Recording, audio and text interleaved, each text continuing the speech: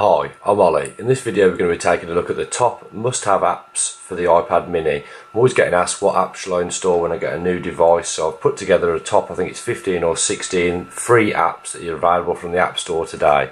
So I should start by going through them. Firstly, we've got Dropbox. I use Dropbox all the time. It's awesome for storing pictures and so on. On the iPad mini you get the full tablet version, so you can see thumbnails of your pictures here. Once it's cut up, if you can click through, so you can easily go through and look at all your various photos that you've uploaded. You can automatically upload them, so I find that a really useful one. Next one is Wikipanion. So this is pretty much Wikipedia, but on a nice version that you can access throughout your tablet. So you've got this side screen here where search for Apple, so you can see all the information about Apple, and then down the side you've got all the variations like going through. So if we want to search for something, you just pop it in there. It's nice and easy, works a lot better than the actual website itself on a tablet.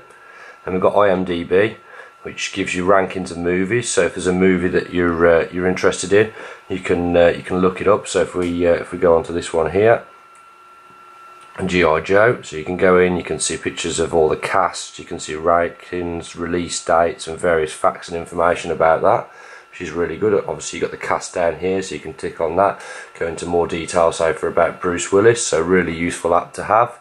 Next one we've got is Apple Remote. I haven't actually linked this up with anything yet, so there's not much to show you in there, but once you've connected that to your iTunes library, you can pretty much control everything on there, so that's an awesome one to have. If you're into eBay, searching or selling, this is a really good app. You've got your search bar at the top, gives you full details of everything. You can browse by popular categories, you can go into My eBay, keep control of your listings and so on. So again, another really useful one.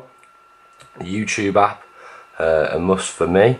Doesn't come as standard, so I've included it in here. You can search at the top, you can view nearby, you can view featured, most viewed, trending, and so on in there.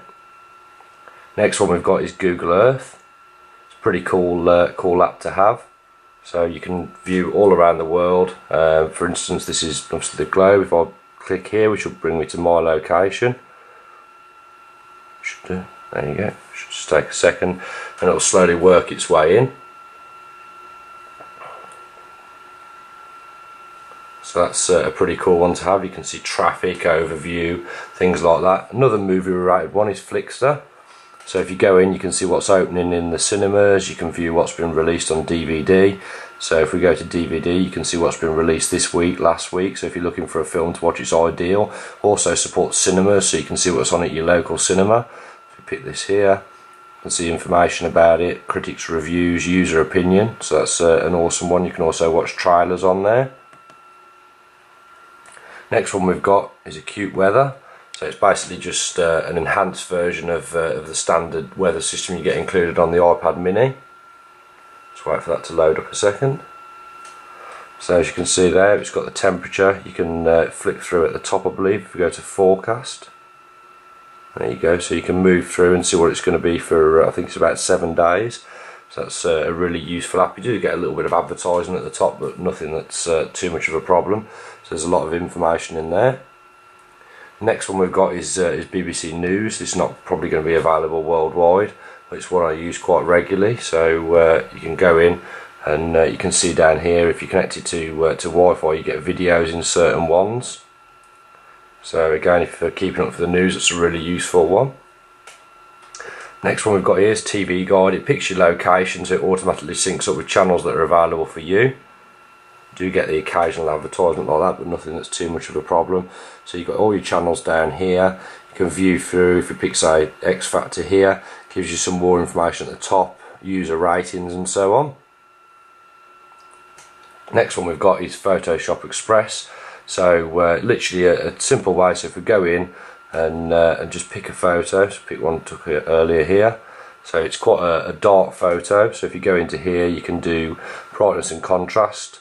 So you can literally scroll that way to change the brightness, so brighten it up, and then you've got your contrast. So really easy to use. Once you're happy with it, tick there, and you can pick some other effect. So if we pick colorize, for example, you can do that. Just cancel that. So there's a lot of features in here. Just as much if you just want to crop something, you can choose what you want to do. So if you just want to pick a part of the photo, then you can save that as a separate image. So really useful if you use your iPad for taking quite a few pictures. Next one, we've got Shazam. Basically, if you've got a song playing, you don't know what it's called, you just turn this on, activate it, and it will listen to the song for about 10 seconds and tell you exactly what it is, so that you view YouTube clips on it, buy it through various sources. So this is a really awesome app if you listen to a song on the radio, you don't know what it is. Another radio related app, TuneIn Radio. So here you can get all your local radio stations. It's just a case of clicking on it, gives you details of the DJ and the song that's on, which is again really useful, works worldwide for various radio stations. And another one it's called Find My iPhone, but it allows you to find pretty much any Apple device, even desktop Macs. So the idea is if you do lose your iPhone, iPad or so on, you can easily locate it with this. You can add multiple devices, so that's quite cool.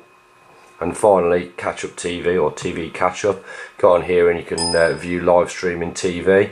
So it loads up and you've got a list of all the channels. You can pick what you want, tells you what's on at the time. Tap on it and it loads it up on the right hand side. You can view it full screen. It also, I believe it supports AirShare, so you can watch it on your big screen TV.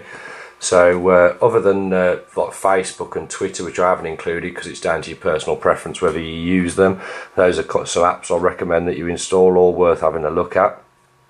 Also instant messaging, IM Plus is really good, but I haven't included that because there's so many different variations like Windows Live and Yahoo and so on. I'd be here all day going over those.